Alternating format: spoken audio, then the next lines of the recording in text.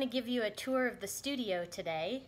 JMW Studios has moved around a bit over the last couple of years, but finally it is set up in its new space and I'm happy to share it with you. So let's get up those stairs and take a look around. Alright, so last year we bought an old 1907 home and I was able to bring my studio back into our home. And I get the whole upstairs for studio space. So I get to climb up these stairs, which some people might not like, but actually it reminds me of my grandmother, so I love it. Speaking of reminding me of things, here's what's at the top of the stairs, and this, as you can see, I have mentioned gnomes. There they are. This is my dad's old desk from when he was a kid. And last year, we worked on restoring it and getting it all back together, and I'm so happy that it is finally there and I sit at it every day. On this side, have a little bit of art, journals, art books, all sorts of fun. And this is the long row of drawing and projects I'm working on, or places to put art that's finished and ready to go for a show. Take you back to this wall as you come around here. It's one of my favorite things I had printed up actually on persnickety prints, which a bunch of images from my first year in business.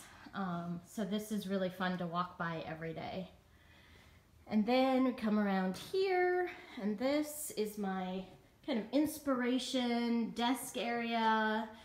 Oh, it's funny seeing it on video. It looks very colorful and a bit of a mess, but I love it. And I actually stare at this wall when I'm working across from my studio space, which I'll show you in a minute. So anyway, it's just colors and images and words and all sorts of things that just mean something to me. So it's a special place for me to sit and plan. Some more art. Some up here is my art, some's other art. So I'm going to take you around in the main space first. So we'll go into that room in a second. But as we twirl around, here's my main studio table. And we can come around and see I've got all my supplies surrounding me, so I don't have to move too far to get access to everything, which I love. So then when I am working here, you can see I can look across to my inspiration and color and fun and words that mean so much to me. Right now on the studio table, I'm actually working on the Big 500 art show. So these are my next two pieces. Hopefully by the time this video goes out, they'll all be done, turned in, and ready to go for the show. So as you come down here from my drawing area, Clark's got his little area. And, you know, hopefully most days the door can stay open, but some days he's still a puppy, so he gets closed in when I need to get stuff done. But this is my desk, the computer space, and I love it because it sits right underneath the skylight window, which leads me right out to my tree, which I absolutely love. So I can sit there and watch her change seasons, and clearly it's fall, so she's shedding her colors right now. So we'll walk around here as we go down. Got some of the storage that's on the back side of my working space, and then I'm got this table that's actually at a sitting height. So my main table that I work at is standing, but this one is sitting, and this usually I work on things that are less messy here. Although also the end of this will be a palette space for now I can paint on things that hang on the wall. So I have plenty of space to do that. And there's a piece that I am reworking, so it needs a lot of layers on it. And then turning around here, this is actually my planning table and visual journaling that I'm getting into to share some of my stories and things, so it's very fun. And then a little yoga space over here that Clark and I do every morning, and yes, he helps me, if you can call it help. Little sewing area that honestly doesn't get used a lot, and really the sewing machine sews on paper more than anything.